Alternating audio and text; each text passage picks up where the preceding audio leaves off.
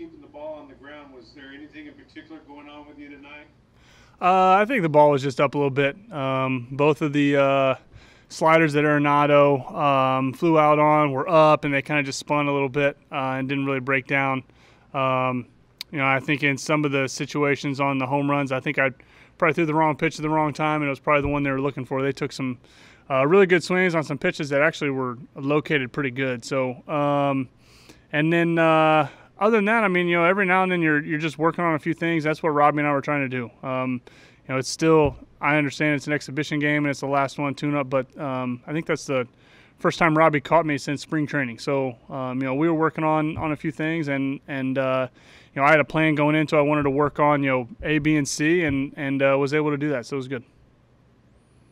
Other questions, please? No questions? Kevin? Can I ask you a question that's not about the game or the performance tonight? 100%. Let's do it. So, you know Lance, and you've known him for a while, and you've been teammates with him. How have you seen him evolve as not just a pitcher, but kind of as a person over the last couple of years?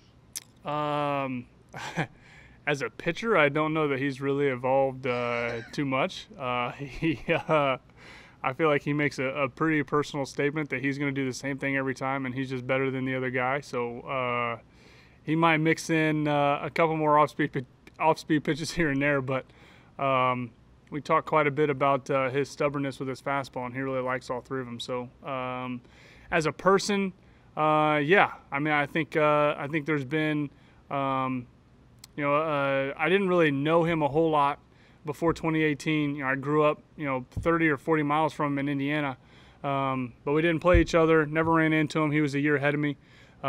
Played against him one time in college, but same thing. Didn't know him before, so not like we went out to dinner or anything and met up during that regional. But 2018, getting to know him a little bit was a really fun process, and then kind of seeing where he is at, this year. He's just, I don't know. I mean, I'm not going to sit here and say he's like, more emotional or more like, sensitive. I mean, I don't think that's it. I mean, I just think he was under a lot of veterans in St. Louis. So I don't know that he really had that leadership role there. And I know in Minnesota, that was really kind of the first time that he had kind of taken on that. And then this year, being back with him, you can kind of see how he embraces that leadership role on the pitching staff and in the locker room with the position players as well. And, he was brought up by a lot of guys in St. Louis that did things a pretty good way. And he's putting his own spin on being a leader and trying to make this clubhouse culture as good as he can make it. Sure. Yep. Other questions, please? Kyle? Levi? Okay. You said you were working on a couple things with Chirinos. Is that something you can be more specific on, or was that something you would prefer to kind of keep? No. I mean, I think the one thing I was working on, my last start, I think I had 4 walks, and a lot of them were just because my fastball was way out of the zone. And ironically, I'm going to say that I did something better when I had a 4-pitch walk to start the game. But once I got kind of into that rhythm a little bit, obviously everything was in the strike zone, and I mean, I'm guessing I think I threw about twice as many strikes as I did balls. So considering the first guy was 4 straight, I'll take that. And but mainly, one of the big things I was working on was down and away fastballs to righties, and both 4-seamers and 2-seamers. And early in the count, trying to use that and get early swings that are going to keep the ball on the ground and probably keep the ball in the park, and was able to do that pretty good. I'm trying to remember if we were working on anything with off speed. I've been pretty happy with my off speed. Ironically, my slider was probably my worst pitch today, so I'll work on that a little bit in the bullpen this time through. But I think some of it was whenever you get a new team in there as well, you just want to make sure you keep the same tempo a little bit. And that's something I've been talking a little bit with Julio. From the bullpen to the mound is keeping your tempo going. But mainly it was fastball command today. Really trying to get that in the zone and do a better job of locating that up and down and in and out. Thanks. Yep. Other questions, please. Jeff? Hey, Kyle, after 4 outings, whatever you want to call them, what's your read on how this ballpark is going to play? I mean, I think it's tough to say. I mean, yeah, I think in general, probably from bullpen to bullpen, it's going to play pretty fair. I mean, I think down the lines, it's probably still yet to be seen. I don't know that I've given up any wall scrapers yet, so I really can't complain that a ball has somehow barely made it out of the park. I've given up pretty healthy shots so far, so I feel like we're just gonna have to see. The other thing, you really can't tell unless you see, exit velo, launch angle, and kind of see where the ball ends up. When you start seeing some balls that are 94, 95, and the guy kind of gets jammed a little bit and they're going over the fence, or a guy hits it 98, 99 and good launch angle and it's 15 feet short of the fence, then you can kind of start telling how it's going to play. But without that information, it's probably not quite fair to make a big judgment right now. Thank you. Yep. Other questions? What else we got?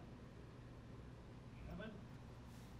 Hey, Kyle, just curious, with the actual full game presentation going on around you tonight with the anthem and everything, how did that feel? How was it any weirder than you expected, about what you expected?